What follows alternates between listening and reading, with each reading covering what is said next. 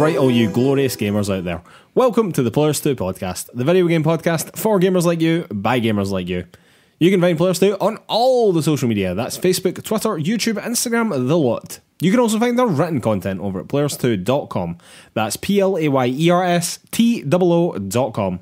And if you could take 5 seconds to give us 5 stars over on Apple Podcasts or wherever you get your podcasts, it really, really helps us out. It does a huge amount of exposure to the show. I know I say it every week, but it does not become less important on a weekly basis. And if you've taken that 5 seconds to give us 5 stars, it really does mean a lot, and you are an absolute legend to us.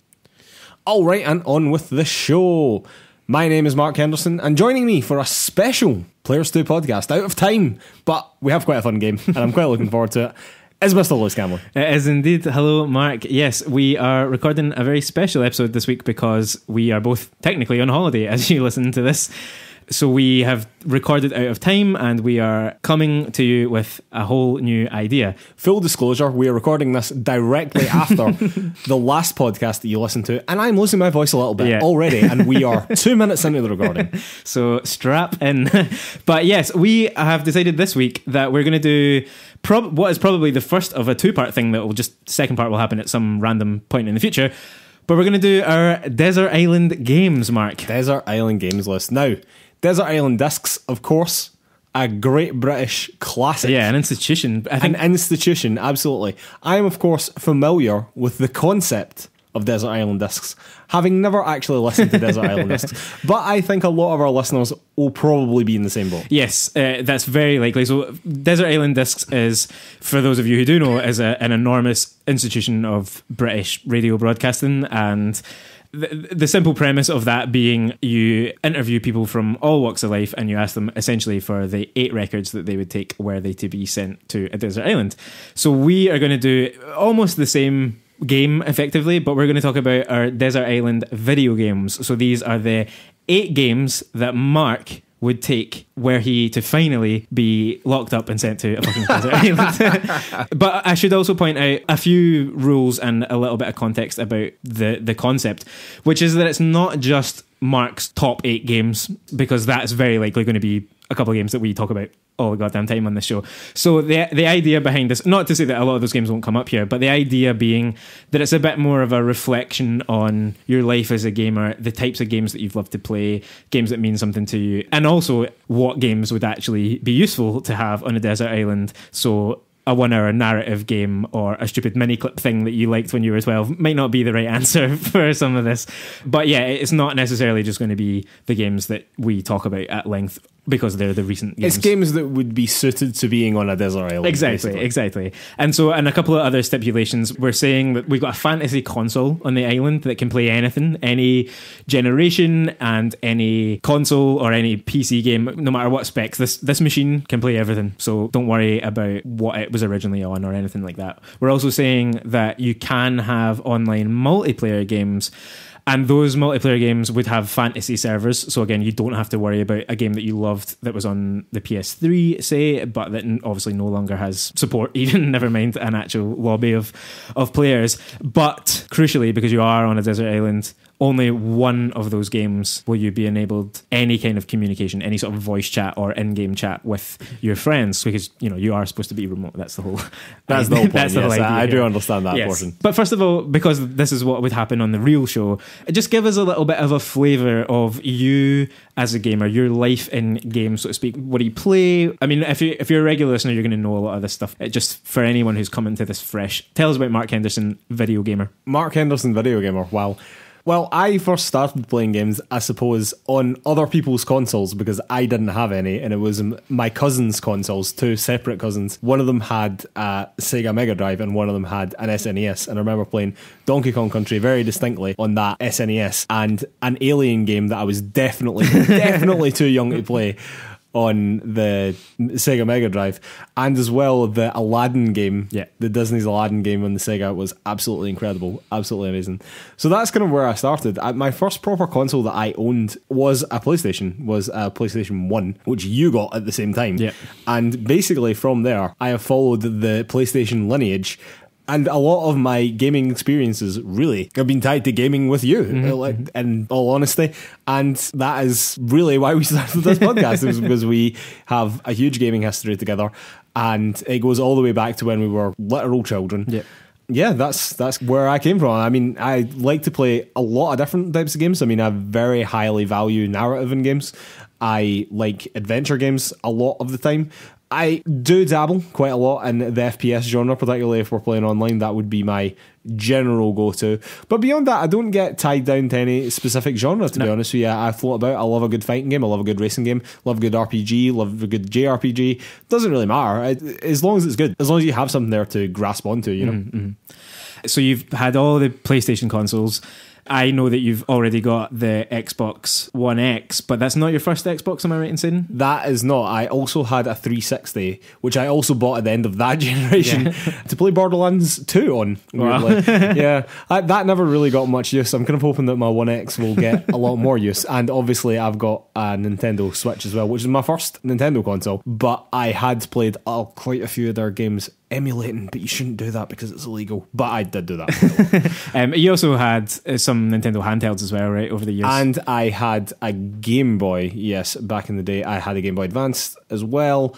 I never had a DS up until recently. Actually, I only bought a DS maybe in the last 3 years, and it was to play Fire Emblem Awakening, which was awesome and totally worth it. So yeah, maybe I should get more into old DS games. I've always wanted to own a Vita to play the old Persona games as well, but now that's coming to PC, so it's a wee bit like, is it worth it? Probably not. Well, I think that's a good overview of you as a gamer. We can start to see what eras and what sort of influences might be present there. But okay, here we are. We're putting you onto the boat. We're sending you off to fantasy Caribbean islands. Why not the Caribbean? I don't know where the desert island is actually supposed to be, but we'll call it could be in worse places. Let's say it's the Caribbean. Yeah. I mean, God, let's not say the North Sea. Let's go to the Caribbean. I'm not giving you a climate worse than this one.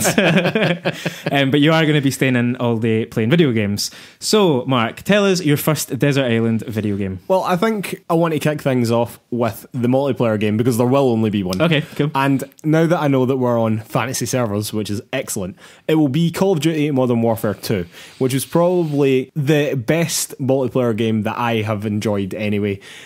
Call of Duty these days is kind of shit on quite a lot. But then, at that moment, if you were a gamer then when online gaming was really taking off in a big way, particularly in the console space, Call of Duty was just head and shoulders above the rest, unless you were on Xbox and playing Halo, but I wasn't.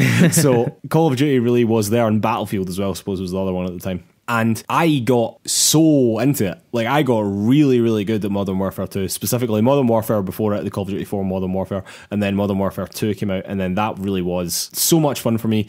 I probably played Call of Duty Modern Warfare 2 more than I've played any other game ever. Wow. I loved it. Like, I can still remember wee tricks and places to go and maps and the best place to go. And I even remember what my loadout was for the guns and the perks that you had at the time. This is way before the times that things like this were ruined with grinding mechanics and microtransactions. Although there was a fair amount of grind, to be fair. But yeah, I mean, honestly, that is the most fun that I have had playing a game online ever. And I'm not a big online player, to be honest. No. You know this. Other contenders for this were actually Warzone and Apex Legends, both of which have came out relatively recently, which are probably the games that I have enjoyed playing online the most recently. Yep. But ever. And if I can have fantasy servers on my fantasy console on my fantasy island, then absolutely, yeah, it's going to be Call of Duty Modern Warfare 2, I think.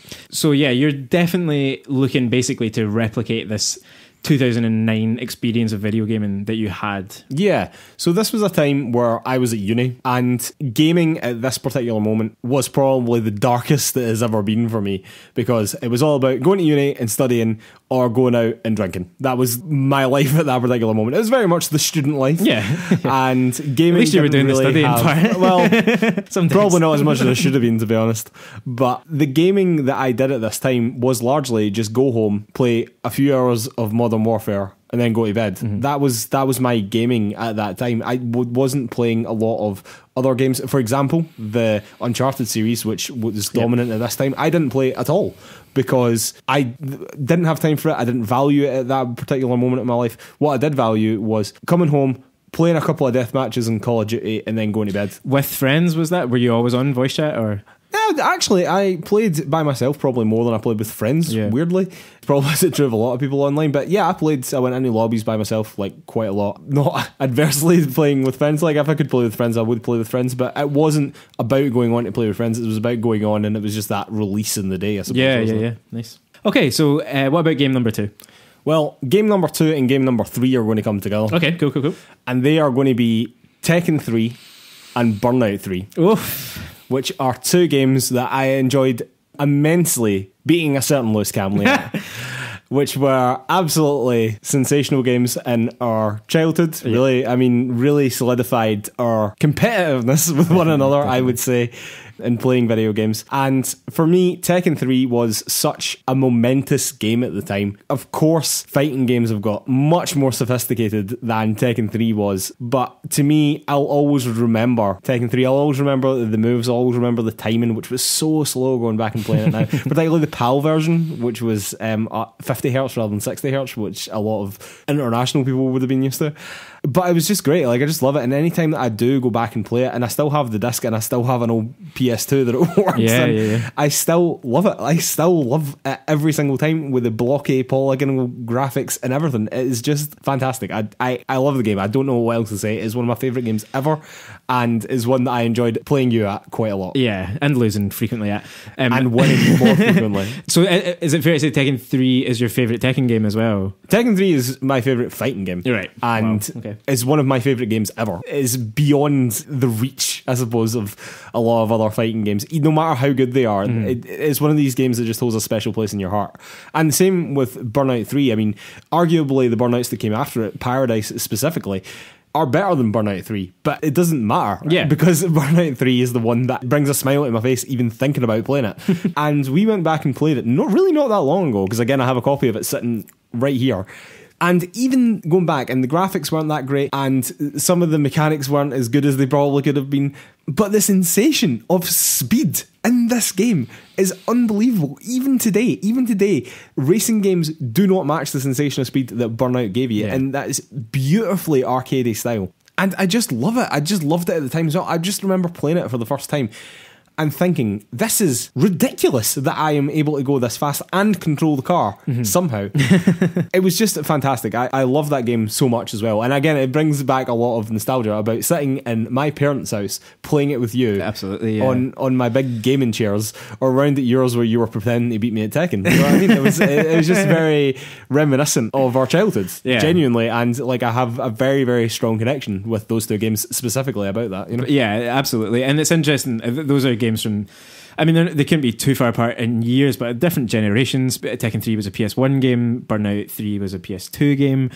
And I know exactly where you're coming from, particularly around Burnout, that I remember you sinking so many hours into Paradise and talking about Paradise quite a lot and getting excited when the remaster was coming out in the last year or 2, whenever that dropped. Yeah. But Takedown itself, Burnout 3, was just this amazing moment where this new thing was happening, and you're totally right about the speed. Like, compare that to games like Gran Turismo that we'd been playing before that or whatever. There's just no comparison. A totally different thing though. I mean, it's obviously going for the very racing sim type of thing, but I also considered putting Gran Turismo 3 on this list. Oh wow. Because actually it is weirdly the only game I think me and my dad have ever played together. Oh wow. And that was almost making it onto this list, but I really couldn't justify not putting Burnout on it. Fair enough. So here we are, and with Tekken as well. So those 2 games are kind of linked in my mind quite strongly, and for a long time they were, in fact they still are, I don't know why I'm saying for a long time, those 2 games are easily 2 of my favourite games ever. Nice. So 2 sort of heavily personally nostalgic multiplayer games there, at least couch co-op games. God, please bring them back. What's your 4th game going to be? Well, Lewis, I think that this one is going to be, you've got a lot of time in your hands, don't you? You've got a lot of time in your hands on the desert island.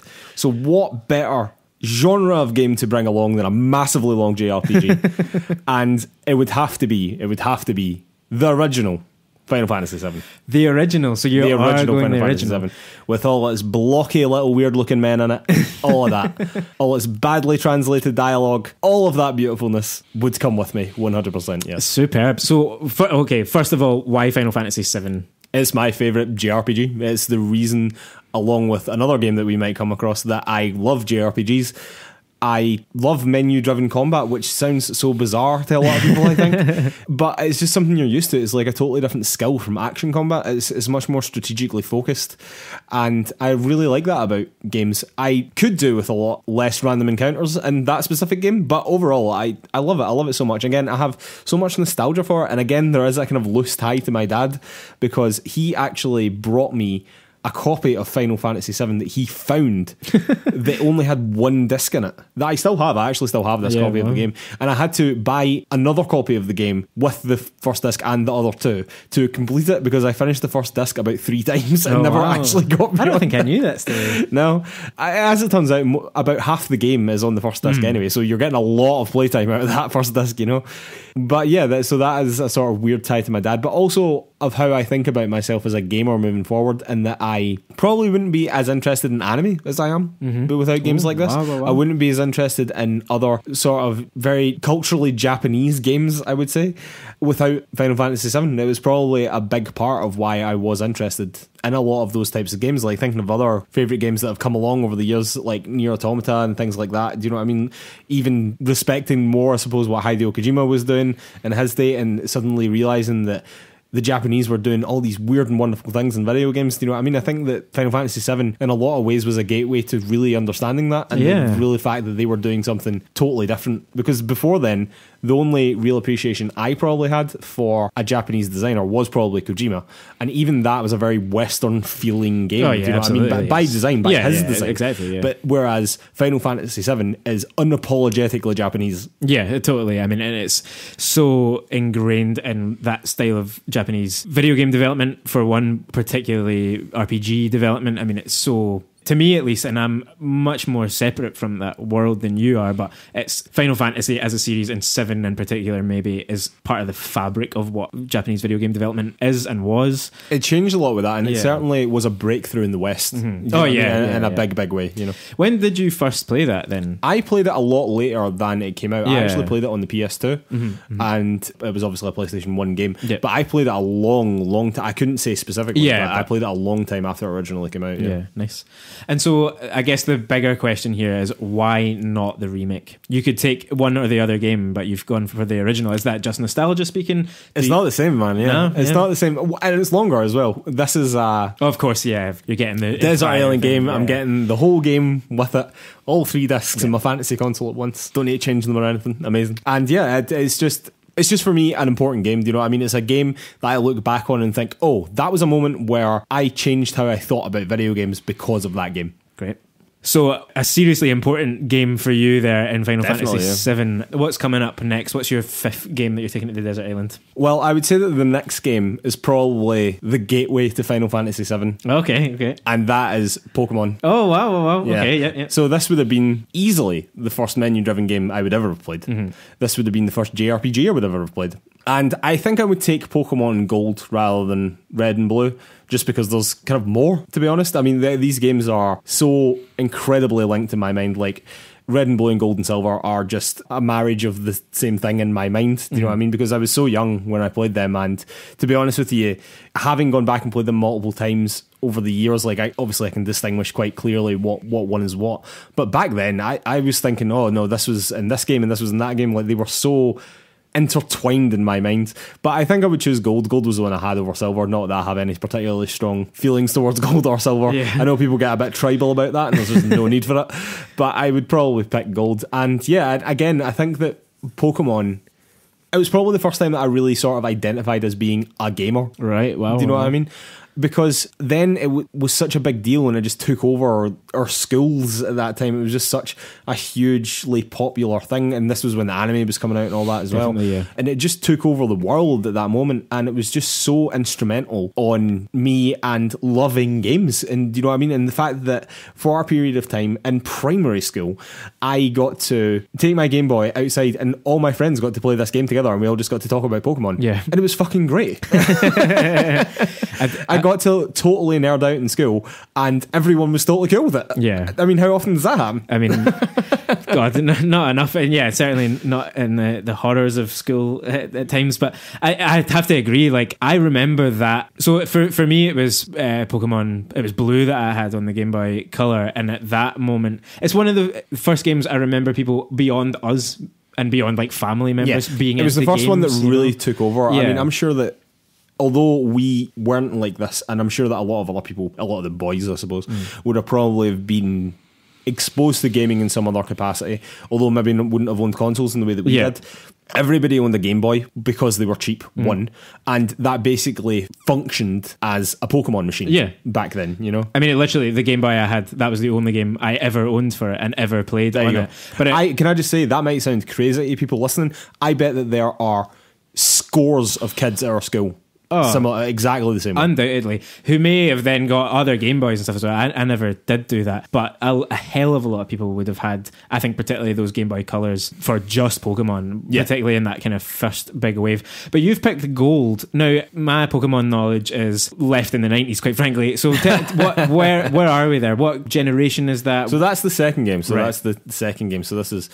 Kanto was the first one, Johto was the second one, and in actual fact you can go back to Kanto and Gold as well after you complete it. So there's sort of almost two games in one there, although the Kanto version isn't quite the same as the original Kanto version, but there's more to Gold. There's a lot more to Gold actually than Red, and it's probably my favourite, to be honest. It's the one that I remember playing the most as a kid, because I think that I was maybe a bit too young when I had Red. You had Yellow as well, didn't you? I had Red and Yellow, because I think someone bought me Yellow not knowing that it was basically the same as Red, and so I had Red and Yellow and Gold. They were the sort of the original three that I had, but I had all these like very quickly one after the other, and then just having Gold as being like the new shiny thing, and it was gold as well, which was a big deal at the time. And as well, the anime was kicking off at this point, the fucking movie was coming out, it was just taking over the world, and that is why I associate Pokemon more with Gold than I do with Red. Weirdly, I've probably played Red or Fire Red more than I've played Gold. But back then, it was definitely Gold. So, I mean, I remember that Pokemon moment, and it felt like it went on for years back then. It did. Well, it probably trading did, cards, films, anime. Oh, the whole game after game after game after game. The wider thing, absolutely. But just that intense moment, obviously being quite young time, is different at that point as well. So I just remember when Pokemon took over, it was just enormous and felt like it was the one and only thing around. I don't know really if Pokemon is still that for anyone today. I don't know if it's as big with kids. I mean, Sword and Shield just sold an absolute shit ton, so it's still popular. I mean, I don't know if it's like that. I mean, I think that the closest thing that we've had to that recently was probably Pokemon Go. But even that was probably more played by the people like me who were really into Red and Blue and are subsequently grown up and are now adult people. But in terms of what kids play now, I don't think... I mean, I'm sure it's probably incredibly popular with kids. I'm not saying that. But in the way that it was so culturally dominant for a while, I would say... No, it's not the same now for kids now as it was for us then, because it was new as well. It was a new thing. I mean, it hadn't been going for 8 generations or whatever the hell it is now. Now it's probably things like Fortnite are what will resonate with kids, and they'll talk about when they're knocking on the door of 30 years old about how they saw a Travis Scott concert in Fortnite and how that was absolutely wild. Totally, you know? I mean, that's what the kids these days are talking about, not Pokemon. But for us... in the playground as kids with an actual piece of hardware that you had to buy anew to play this weird cartridge that we'd never really contemplated before.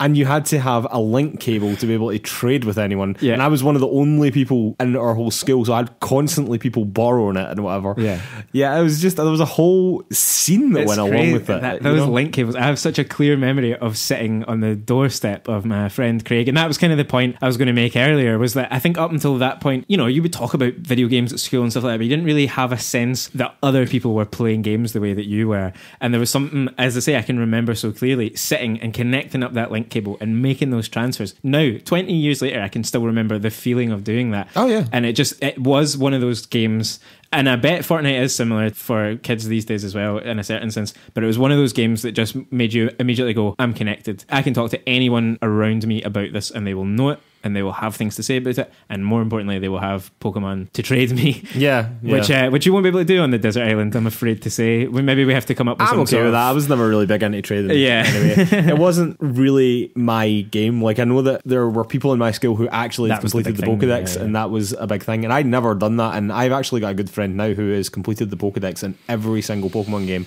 she has ever owned. Wow. And I think that she has owned both sides of all the generations and has completed the Pokedex in all of them, which is incredible. But I have never completed the Pokedex, and I have no intention of completing the Pokedex, because that's not really what the games were about for me. It was like about finding Pokemon that I liked that were new, building a team with those Pokemon, and then completing the game. And then more often than not, when I completed the game, when I beat the Elite Four or whatever, or when I beat Red and Gold, I just started again. Like, I literally just went, okay, that's that done. New save. Like, honestly, and then I would just do it again. Would you and again, vary and again, your team and again. even, or would you just... Yeah, so sometimes I would. I mean, I always usually went with the fire starter, usually. But I mean, I definitely played it with all of them. Like, definitely played it with all of them. But I just went through the games like over and over and over and over and over again back then. Yeah, it was crazy. It was great. I have a lot of love for Pokemon, which again, a lot of people these days kind of like talk down to it, and it's stupid and it's for kids. But like, genuinely for me, it was like a really, really genuinely important game in my gaming history. I mean, for you, if connected that up to Final Fantasy 7, even that tells you everything. There's a through line to your modern gaming tastes. I mean, I don't think that I would have got into Final Fantasy 7 in the way that I did, because I initially connected it to Pokemon when I started using that battle system, and I was like, oh, okay, this is like advanced Pokemon basically, without capturing monsters, you know what I mean? But in terms of the actual battle system and how it worked, and there was menus and there was items, and I was like, okay, this is all making sense to me, because I'd played so much Pokemon. And I don't think I would have got into Final Fantasy 7 in the way that I did hadn't I been so into Pokemon before that. And then subsequently from there, I don't think I would have been into JRPGs as much as I am. So there's definitely a through line. Amazing. I even think that those games don't even date very much, so it's the kind of thing that you could literally take. Oh, Pokemon definitely doesn't. Final Fantasy 7 has badly, but definitely has. Pokemon doesn't. Yeah. So that's your 5th game. Tell us what you're going to take for your 6th game. This is where things get tricky. This is where things get tricky. I am going to say Hollow Knight, which is a substantially more modern game than we've talked about so far. Yeah. But through that game, and I hadn't played a lot of Metroidvanias before then, I've discovered that I really fucking love Metroidvania games. And it's not just that. I think that game really took indie games in my mind to a whole new level, because it is so beautiful in the way that it's made, and the way that it looks, and the way that it's scored. Its mechanics are simple but incredibly precise. It's the epitome of easy to learn and hard to master. It also has an incredible narrative, assuming that you want to engage with it throughout the story, that is just fascinating. You can read 1,000 different ways, because again, it is my favourite type of storytelling, which is like show don't tell storytelling, and don't bombard you with a lot of information. Just intimate what's happening and let you figure it out. It doesn't treat you like an idiot. It doesn't handhold you through anything at all. It's very challenging in a very good way. 90% of the time it's like challenging in a way that is really very, very rewarding when you get it right. It's not anywhere near as punishing as something like Dark Souls or Bloodborne or anything like that. It's nonetheless so rewarding when you fucking nail something, and you go into a boss fight and you're actually confident and you think, you know what, I could have this first time. And things like that, in that type of game, we're sort of missing from a lot of my gaming life, to be honest with you. Like, I didn't play overly challenging games. I've never really played overly challenging games. I still don't particularly have a lot of interest in playing overly challenging games, because again, the narrative is so important. So that was, in reality, and it's terrifying that it wasn't really that long ago, but it was one of the first games that I played that I was like, oh, I'm going to have to legit practice at getting good at this. That wasn't a online game. You know what I mean? There wasn't just people in the world that were better than me. It was like, oh no, this game was built to be difficult, and you need to fucking practice it and get good before you continue. Yeah, before it gets harder. You said that it's not as punishing as a Souls game, obviously famously punishing. Can you elaborate on that a bit? Is it a game that people will enjoy playing? And I say this as someone, yes. So on this week that this podcast is being broadcast, but that we are actually away, this is what I'm playing. This is a flash forward. Because we have this bet and I have to play Hollow Knight. And don't get me wrong, I'm super excited to. I really hope I'm going to enjoy it.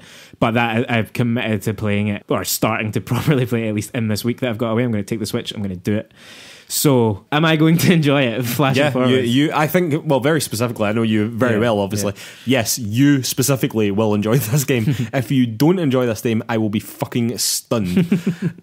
I'm not quite sure what it is about it. It's dark, but also like it sounds almost like mushy to say, but it's also like very kind and sort of beautiful game at the same time, despite being a bunch of bugs underground. Do you know what I mean? And there's a lot of beauty in the darkness of it all. I don't know, like I rarely find myself being affected by games in the way that I was affected by that, and to not know necessarily what your path is or what the character's path is or what the protagonist's path is as you take that path with them is interesting, because the protagonist is silent. But unlike things like, I don't know, Crash Bandicoot that has a silent protagonist, like you're not wondering about his motivations, like you don't wonder why he's here or what he's doing, whereas you think that about the knight a lot of the time, and you're almost your own unreliable narrator to a certain extent.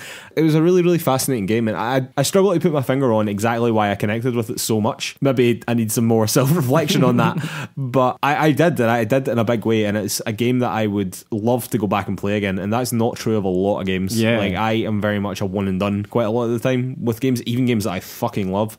But Hollow Knight is very much one that I would like to go back and play again and again and again, and that is why it would be good on a desert island. Yeah, perfect for that. And it does have, by your accounts of it, to me at least in the past, it has a lot of legs. Like there's a lot in the game if you want it. As I said to you, you can probably beat the game in 30 hours relatively comfortably, I would say. But I spent over 90 hours in the game, and I didn't feel as if a fucking second of that was wasted. Like Trial of the Fool, which is something that you don't have to encounter in your playthrough, but that is one of the most difficult things I've had to do in a video game. Nice. I think you're saying there you can't quite put your finger on it, and I suspect it's a bunch of things that have made it so important to you, which is one, that it has a story that is meaningful and interesting, which is a big part of what you like about games, but that it does invest challenge into it in a way that's not overwhelming like Bloodborne or the Souls games are, but that is more engaging than it just being another platformer essentially, or quite an easy Metroidvania that you're just making your way around the map, but it's not a big challenge. It feels like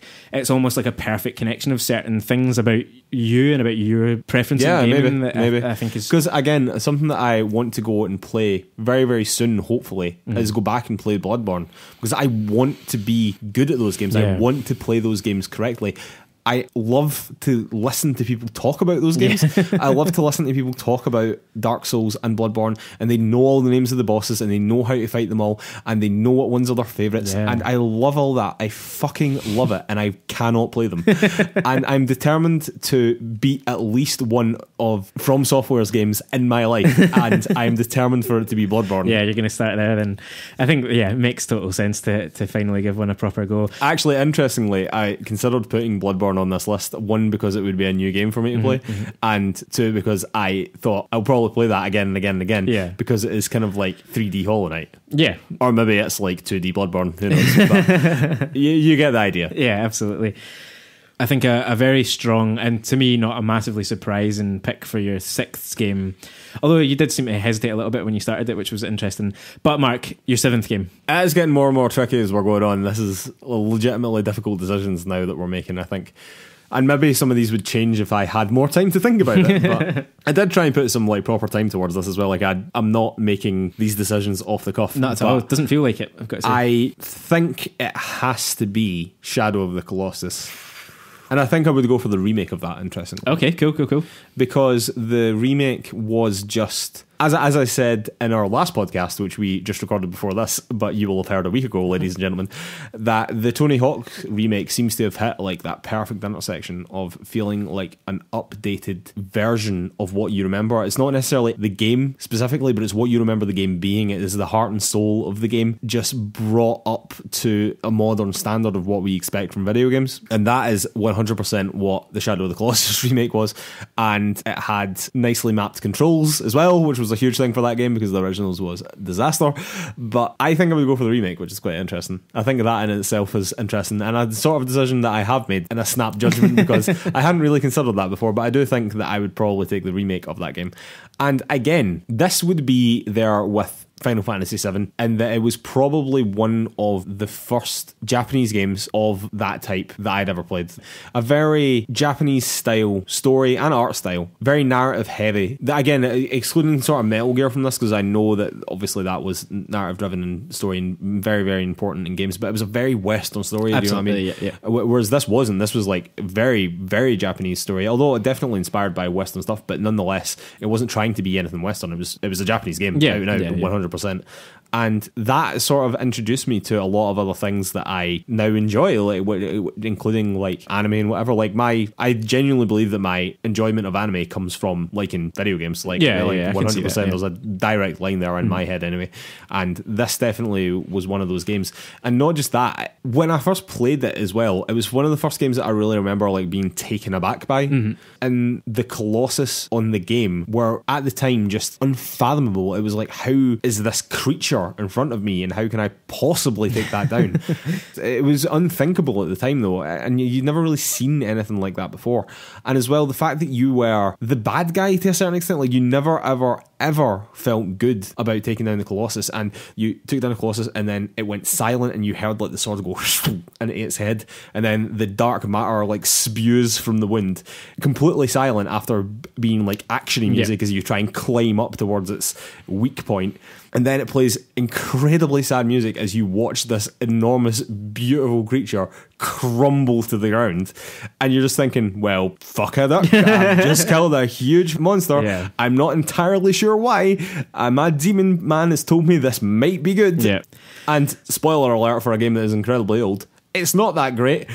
I remember it being, again, quite affecting. Like, I think about these games in terms like that, I suppose, is like, I really remember a lot about, like, I remember all that. Like, all that is completely off the top of my head. Like, I remember every single beat of that because every single time you do it, you went from, like, excitement and frenetic energy and trying to jump and trying to cling on to these enormous monsters as they try to shake you off, to clinging and climbing your way up to these weak points on its body. And then you drove that sword in and then you felt like shit. That's it. I mean, that transition, particularly in the really difficult ones and the ones that would fight you back in quite a profound way, the sense of relief that immediately drains back to that, oh fuck, what have I done? That feeling, I don't think we'd encountered in gaming before. I had never encountered that in gaming before. I'm not sure there were other games that were doing that at the time. I have not felt that in a lot of games ever. Like, I can think of very few other instances where it is that particular thing of, I cannot believe what I have done in game. Whereas that made you do it over and over and over again.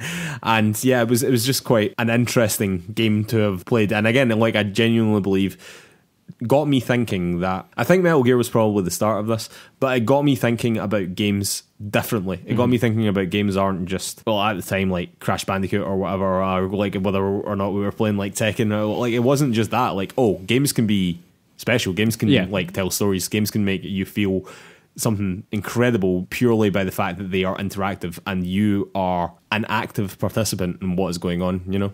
Absolutely. I mean, that game for me, still feels revelatory in all sorts of ways. I mean, we could do a whole episode on this game alone, because things like the idea of just having a game that is just 16 boss battles and literally nothing else in between that. That is the first game that I experienced that was basically just a boss rush, effectively. Yeah. But even that, I'm not sure that's doing it a disservice, because it's not that. Yeah, it's oversimplifying it. And when I say there's nothing else there, that makes it sound like, oh, there's nothing else there. Shouldn't there be? Everything about it felt so consciously decided that this is the game we're going to make, this is the story we're going to tell, we're going to do it in these ways, we're going to absolutely eschew what you might expect of a big open world game, which this effectively kind of could have been. Well, it was certainly in the time in gaming where open worlds were being explored in a big way. Yeah, starting to, I mean, I think when this released, I might be wrong, but I think Grand Theft Auto 3 had already come out. I think Grand Theft Auto 3 probably had already come out by that time, but it was in that region, we will say. And so you're at this moment where, like, the idea of getting a 3D world and stuffing it full of stuff was the kind of dominant idea, or was becoming the dominant, and would continue to absolutely be the dominant idea for a long time.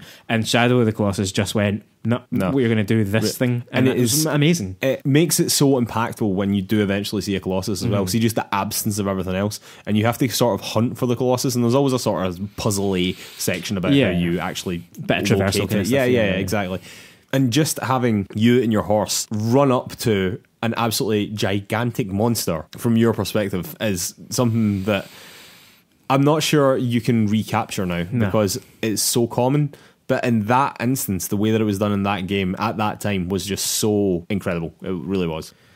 Last one then. Yeah, so this is your final selection. What is your 8th game to take to the desert island, Mark? It's Breath of the Wild, Lewis. Breath of the Wild, God. I genuinely was not expecting you to say that. I thought we probably missed the boat on that one. No, it's Breath of the Wild. I actually saved this for last because I think, Lewis, and this is me thinking a little bit meta about this game, and this is a game that I love as well, so we're not thinking about it too meta, but if I'm stuck on a desert island and you're seeing the same thing day in, day out, a bit of exploration is in order, I feel.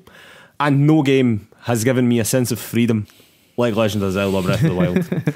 So that was my thinking there. And as well, the game just has all the content in the world. Like you could play the game for 200 hours and I don't think you would be all that bored with it. Absolutely. So I think that Legend of Zelda Breath of the Wild is probably the perfect desert island game. Amazing. I mean, it literally even has a desert island within it that you can replicate the experience. It has everything within it, Lewis. Yeah, I mean, I think you're totally right about that. Like the amount of content that game gives you, and the sense of freedom, and the quality, and the sense of fun within it. And I mean that not just like this game is fun, but like actually that you're playing it, going, how will I create fun for myself today? Like I am capable of doing so much within the systems of this game. Yeah.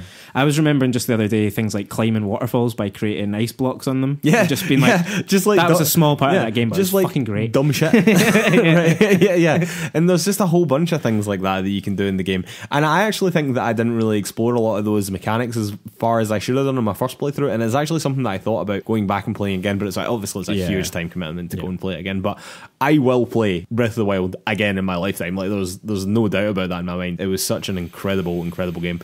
In a lot of ways, was the reason I fell in love with the Switch, really. Yeah, I mean, it's the reason I bought a Switch. Well, there you go. Yeah. To be honest with you, it was probably one of the reasons I bought a Switch as well, because it was that and Mario Odyssey that came out sort of at the same time. And the world was going nuts for both of them. And while I definitely enjoyed Odyssey, like for me, Breath of the Wild was a different class entirely, and that it is now easily one of my favourite games ever. That game was like, I don't mean this as a pun, but it was like a total breath of fresh air. Like it really, really was. And the title of the game is like almost so perfect because it does feel wild. It just feels like you can do whatever you want. You can do anything. And the game is made to work that way as well. It's made to make you feel that way. And it just pulls it off every time. Like every single time. So it's like making ice blocks from a waterfall. Like a lot of games wouldn't let you do that because the water's moving. But in the logic of Breath of the Wild, that would work. So why wouldn't it work? Exactly. So it does work. Yeah. It's just things like that. You just do things like that sometimes thinking, oh, well, if I do this, surely this won't work. And it does. It just does every single time because the rules of the world are so clear and everything obeys those rules. I've never really come across a world that is like so strict about its rules. Like it will break it all the time for like video gamey reasons. But this just doesn't. It just continues to be Breath of the Wild all the time. Absolutely, like whether you're trying to make an ice block in a puddle or whether you're trying to make an ice block on the side of a raging waterfall, it will still do it. It'll do it because it's water, so why wouldn't it? And it should, the device by which you're doing it would still work the same way. And the ingenious thing about the design of that game as well is that they use the shrines, the traditional Zelda dungeons, to just teach you and let you experiment with those mechanics so that when you're back out in the overworld, this enormous, incredible Hyrule to explore, you'll fucking do those things. You'll just try stuff and you'll be like, as you just said, oh, I'll give this a go, see if that works. And then it does, and it does something crazy and interesting, and half the time it's actually the solution to whatever challenge you're facing. It's just ingenious design. The way that game teaches you how to play that game is really a masterclass in game design. Absolutely. Like it really is. From when you leave the wee chamber that you wake up in, or is that a shrine that you wake up in? Basically, yeah. From that point on, where you meet the king, from there, the way that it teaches you how to play that game is absolutely fascinating. It is a true masterclass in game design. Like it really is. And hundreds and hundreds of hours of fun can be had in that world quite easily. And I don't know why anyone would take anything else on. Like the rest of those games, you can just leave them. I'll just take Breath of the Wild and they'll probably be quite happy. Wow. Amazing. Well, yeah, I think a very worthy pick for your final game for taking to the desert island. There's a couple of extra questions that we would ask. So normally for the real desert island discs, you would be given a copy of the collected works of Shakespeare and a copy of the Bible, and you would be offered a third luxury item. And I was rattling about trying to think what that might be in a gaming context. And I think the most straightforward question would be, you've got this fantasy console, what one peripheral are you taking? I'm predominantly imagining it's going to be a controller, but you might surprise me. Unless I'm planning on playing these games with my mind, I'm supposing we would need a controller of some capacity. Now, this might be quite interesting because I would have said the PlayStation 4 controller, and I probably am going to say the PlayStation 4 controller just before we get too into the weeds. But the controller that I have got with my Xbox One X is tremendous. Right. It is very, very good. Like, I like it a lot. I think I would still probably go with the PlayStation 1 just because I am significantly more used to those controllers more than anything, and I prefer symmetrical analog sticks rather than the offset ones on the Xbox controller. But I do very much enjoy that controller, and I think that could easily overtake PlayStation as my favourite controller very soon, because it does feel fantastic in the hand. And this is something that I've kind of known about Xbox for a while without really having experienced. But yeah, their controller game is on point. Yeah, absolutely. But yeah, I'm going to say the PlayStation 4 controller. Very diplomatic answer at Thanks. this time of console wars. But it genuinely is really, really good. So 2 final questions. One that I'm just going to drop in quickly because you've sort of already referenced it. But if you were allowed to take a 9th game that is a game that you haven't played, would that be Bloodborne? Is that the one that you would go for? Wow. Either Bloodborne or Persona 5, but I am committing to Bloodborne. You're going to go for it? I'm committing to Bloodborne, yeah. Very good, very good. And the final question, Mark, so because obviously everything goes wrong, it's 2020, you're never going to make it to the island with all your games intact. Something terrible is going to go wrong. So if you are allowed to keep just one game, it's the game that you run for on the ship before it sinks, and you cradle it and you manage to get to the island with it, of your 8 games, which I'll quickly recap for the listener, are Call of Duty Modern Warfare 2, Tekken 3, Burnout 3 Takedown, Final Fantasy 7, Pokemon Gold, Hollow Knight, Shadow of the Colossus, and The Legend of Zelda Breath of the Wild. I think it has to be Breath of the Wild, man. I think it's got to be. It's got to be. As probably my favourite game of that list, to believe it or not. And also the fact that as a utility for the game that we are playing just now, the Desert Island games, it's probably the best suited to being the Desert Island game. So yeah, I think it would be Legend of Zelda Breath of the Wild, yeah. Amazing. Well, there you have it. I think a very, very solid choice for the one to keep a phenomenal game. So yeah, I think you're going to have a great time on that island. Yeah, it's not bad, right? I mean, there's some crackers in there. There's some huge misses, I've got to say. Some stuff I'm surprised. Metal Gear being the one that you've referenced the most. I have referenced the most and have not taken, because unlike a lot of these other games, and Metal Gear Solid 1 kind of continues to be my favourite game ever, and anytime that I do go back and play it, I'm just like, fucking hell, this is so good. But I never really have a strong call to go back and play it, unlike some of these other games. For whatever reason, I don't really know why that is. But despite it probably being my favourite game ever, I don't really think it is particularly suited to this game. Yeah, so, I would go along with that, yeah. Not that. I mean, God of War was also a big contender. God of War 2018, as in Horizon Zero Dawn was up there. Fallout New Vegas was up there. I was thinking about indie games as well, like Celeste and Cuphead were both there. Crash Team Racing from back in the day was there. Time Splitters from back in the day was there. I was even thinking about like taking like either Grand Theft Auto San Andreas or Vice City, like that was there as well. But I think that I have justification for dismissing all of them in the ones that I have taken. I think so, yeah. I think there's some solid picks within that and a lot of fun to be had. So there you go. We'll pack you off. See you later. Thanks, man. Well, with that, ladies and gentlemen, I hope you enjoyed our little interlude episode. We will be back in full steam next week. Don't worry about that. But I've enjoyed doing it. I've got to say, I hope you enjoyed it as well. And with that, ladies and gentlemen, I'd like to remind you can find PlayersToo on all the social media. That's Facebook, Twitter, YouTube, Instagram, the lot. You can also find our written content over at players2.com. That's PLAYERSTOO.com. And if you could take 5 seconds to give us 5 stars over on Apple Podcasts or wherever you get your podcasts, that would really, really, really, really help us out. And thank you so much to anyone that's already done that for us. I know I say it all the time, but it really does genuinely mean a lot if you've taken that time to give us 5 stars. And it helps us out a huge amount. And while you're over there, if you can leave us a review as well, it all just helps us out, and you're an absolute legend to us. I'd like to remind everyone that our play-along game for this month is Gone Home. Still not started playing it yet, but maybe I will do on my holiday. We will see when we come back. But I'm very much looking forward to get stuck into that as well. It's been one on the to-play list for a very, very long period of time, so definitely looking forward to that. And we will see you next week, ladies and gentlemen. Thanks.